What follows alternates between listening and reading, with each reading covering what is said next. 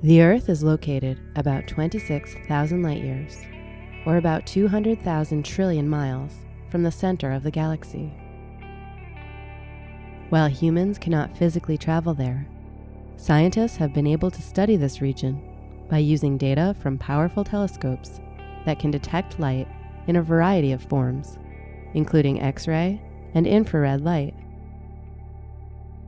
A new visualization provides an exceptional virtual trip, complete with a 360-degree view to the center of our home galaxy, the Milky Way.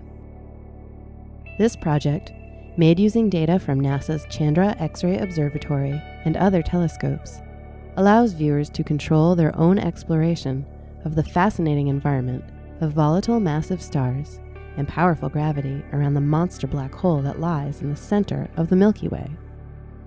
This visualization builds on infrared data with the European Southern Observatory's Very Large Telescope of 30 massive stellar giants called Wolf-Rayet stars that orbit within 1.5 light-years of the center of our galaxy.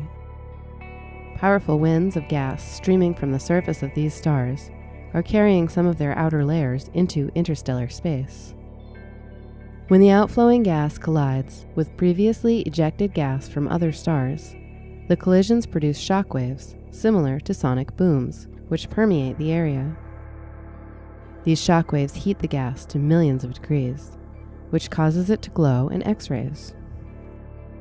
Extensive observations with Chandra of the central regions of the Milky Way have provided critical data about the temperature and distribution of this multi-million-degree gas.